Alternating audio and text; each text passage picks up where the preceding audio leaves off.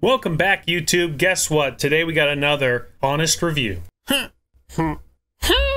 Because you guys liked the last one I did on Belfast so much, I'm going to keep doing these from this point on all new ships coming to the game, including this one. Now you're probably thinking, hey, this guy's a battleship, sometimes cruiser player. He doesn't like destroyers. It's nothing I should hide. I do not like destroyers. If they wanted to take these things completely out of the game tomorrow, I would be okay with it. But there are a lot of you out there that love destroyers. I have to say, I played this on stream yesterday. I tried multiple different builds. I actually like it. That's right. I like this ship. I didn't think I was going to like this ship. I like this ship. You're probably going, whatever. No, I like this ship for the same reason I like Friesland. This thing is a baby little Friesland. That's all it is. It's a baby Friesland in tier 6 with torpedoes. I get it. There's no hydro. There's no smoke. It's not exactly like Friesland, but it plays extremely similar to Friesland. Now, with all these honest review videos, I'm going to do them from here on out because you guys seem to really like them. We are going to take a deep dive into this ship. We'll go through both builds, and then I will show you all the gameplay you're going to need to see about this boat right here. When I did all my testing, I did both torp boat and gunboat build for this little thing right here. So, the difference being torp versus gun, okay? The torp boat build, I had a 5-3 concealment instead of a 6. Torpedoes came back in 60 seconds instead of 70 seconds. Everything else was the same. The gunboat build is down to 2-2 reload versus the torp build was a 2-8 reload. I didn't change my consumables down here. Still had aiming systems, still had propulsion, and still had concealment. I'm not quite sure it's worth giving up concealment for steering.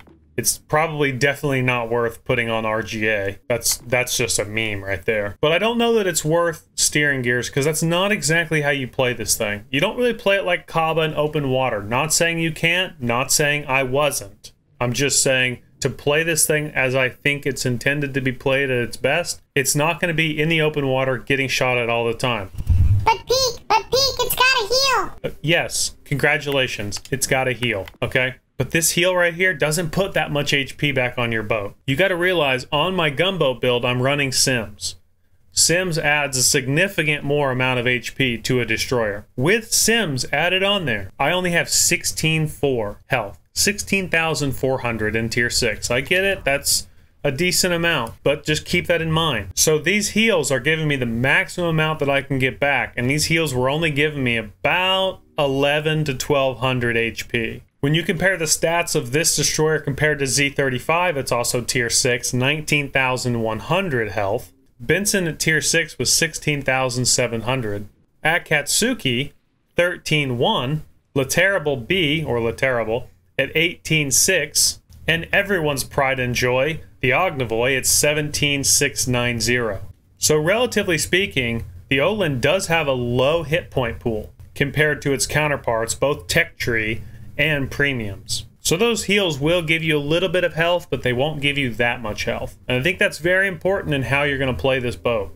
So for the Pan-Europeans, you have 2 commander possibilities. Well, actually you have 3, but this guy's only for the memes. Will to rebuild Friesland? It's pretty fun. What you end up having is Swarovski and you have Stig. Stig is definitely the torpedo build. Swarovski is absolutely the gunboat build. On Swarovski, ended up running Observant Range, Mortar, Perceptive, and then this one helped with the cooldown of the engine time by quite a bit, 15% at my level, which I don't even have this guy leveled up very much. Level 11, rank 1. People who have this guy maxed out are going to end up having a lot better time with this commander. But this is the gunboat commander, and there's no way around it. I would have had a 2.3 second reload, and then I spec'd Mordoff on here, which is 4% off the top, and that pulls it down to 2.2. Obviously, you have to have Sims on there. I've got a 16.4 Sims, so he's on there for the extra HP, which still brings me to a relatively low hit pool compared to other destroyers at the tier. If you want to go the torpedo boat way, which I don't really recommend, you absolutely can. You've got to have Sims on there. I guess you don't have to, but you're probably not going to live all that long if you get caught. Sims for the extra HP. Eric Bay for the concealment. You could put Swarovski on there in replace of Sims, but you're going to be losing a lot of health, and that could be dangerous to your overall length of time in the game. As the torp build goes, subsurface, look at me now, perceptive, and sheltered arms, because really, destroy or be destroyed, 4% speed you're really not going to notice that. It's not going to really make that big of a difference. But if you ever had to get into a gunfight, or if you did get shot at, not having your torps and guns knocked out, that might really help right there. And as always, unstoppable. One of the best perks for destroyers, I think personally, unstoppable. Keep that engine spinning even when it gets knocked out by a secondary. And just to top it all off, his base trait's actually torp damage, which I didn't know until just now, but it makes sense why he's the torpedo guy. With all that being said, here's how the gunboat rundown is going to look. Hit point 16.5, artillery 120mm guns, 4 total guns, 2 mounts, 2.2 second reload. Keep that in mind, it's important. Torpedoes, nothing crazy, nothing immaculate, kind of lower damage torps, not lower percent chance of flood. I was getting perfectly fine hits to flood ratio when I played it. 70-second reload on that, 12-kilometer range. AA, I'm still undecided. I did take the ship into a tier 5 carrier game. I did take it into a tier 7 carrier game. Still undecided. I don't think it's overwhelmingly good. That's why I think they gave you the button for defensive AA to make it a little bit better. It's not great. It's not terrible. It's kind of one of those things. It's like, It's definitely not Friesland. Maneuverability is not bad. 36 knots, 610 turning circle, and a 3.7 rudder. It's not bad. I'm sure you could get it faster, turn it tighter, quicker rudder. This is totally fine for how I play this boat. Concealment, not bad at tier 6. 6 kilometers for a gunboat build. 6 kilometers is not bad. All right, let's see some gameplay.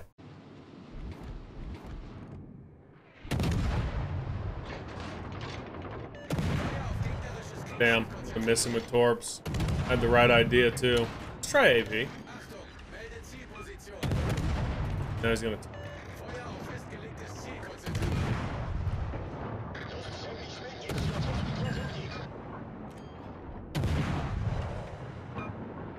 Topping peak, obviously. Let's cut your lead.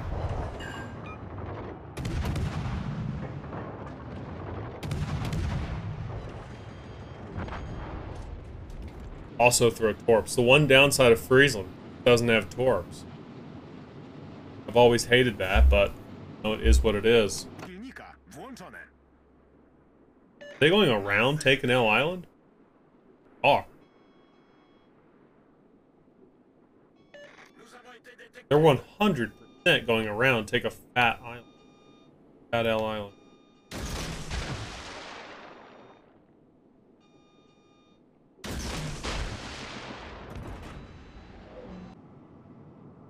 Yeah, my RPF is there, dude. I need to be ready to bail. I torped him. 2 torps. Oh, you can't make that up. You just can't make that up. I double torped the DD that went around taking L Island. I have to go educate this man. Right now. Come, young boy. Class is in session. Education must begin. Aim on these shells is a little bit funky. I think we got him. The aim is a little bit funky. They're a little slow, I feel like. Oh my god, dude. Why am I not a destroyer main, dude? Fuck. That's incredible. I think, yes.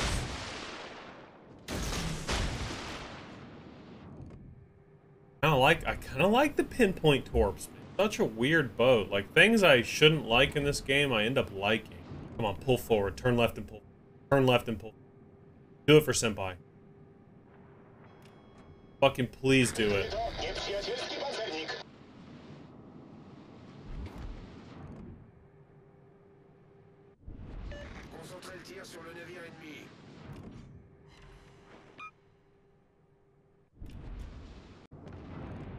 Don't ram him. Don't ram him. Don't ram him. Don't be that guy.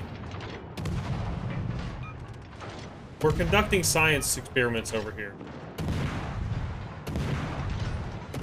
AP. I want to see what the AP does. Close range on his superstructure. Looks like it's pinning pretty well. 15 pins, 3 overpins. Pinning remarkably well. 21 pins, 3 overpins, 3 shatters, 4 rigs. Just like exactly what Friesland does. I gun back. The AP was pinning that really well, the 120 millimeter guns.